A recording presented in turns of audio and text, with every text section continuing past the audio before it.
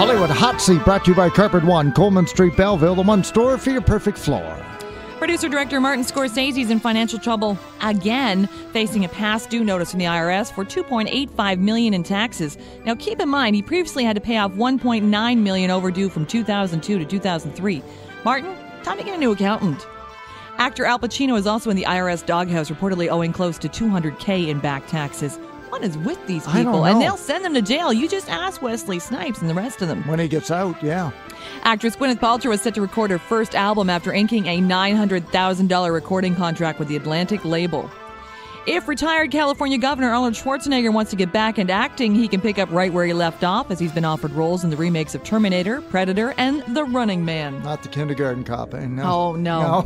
Okay. And not the one with Danny DeVito, where they're, play Jingle All the Way. Oh, no. Brothers, yeah. Twins. Unconscionable is the word Charlie Sheen uses to describe being fired from 2.5 Men. He also had some harsh words for his TV brother, John Cryer, saying he hasn't called. He says Cryer's a turncoat, a traitor, and a troll.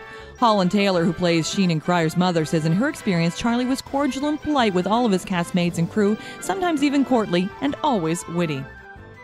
Former Alice in Chains bassist Mike Starr has been found dead in his Salt Lake City home. Police arrested him last month on suspicion of possession of medications without a required prescription. You also might remember him from the third season of VH1's Celebrity Rehab with Dr. Drew back in 2009. Phil Collins' clarifying statements made in the press about his retirement. He says he doesn't know why the interviews are surfacing because he hasn't done any interviews in months.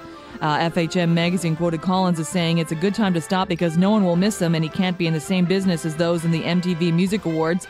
Collins says he's not stopping because he doesn't feel loved or doesn't fit in, but he's stopping so he can be a father to his 2 young sons. He acknowledges he said what he did, but with a smile on his face, which doesn't come across in print. He says he doesn't describe it as retirement, but just stopping. And Avril Lavigne believes it's okay to have product placement in her videos, especially if it's her products. In the video, What the Hell, Lavigne enters a vintage clothing store that has a section for Abby Dawn, her clothing line. At the beginning of the video, she sprays herself with one of her own perfumes. And you may not recognize the woman Lavigne says hello to as she enters the store. That's her mom. Aww. Lavigne's Goodbye Lullaby album is out this week. If you're celebrating a birthday today, you share this date with NHL commentator Harry Neal. He's 74 today. Good Morning America host Charlie Gibson is 68. And actor Emmanuel Lewis, played Webster, is 40 today. That's the Hollywood Hot Seat, brought to you by Carpet One and Quinny's Greatest Hits, 95.5 Hits FM.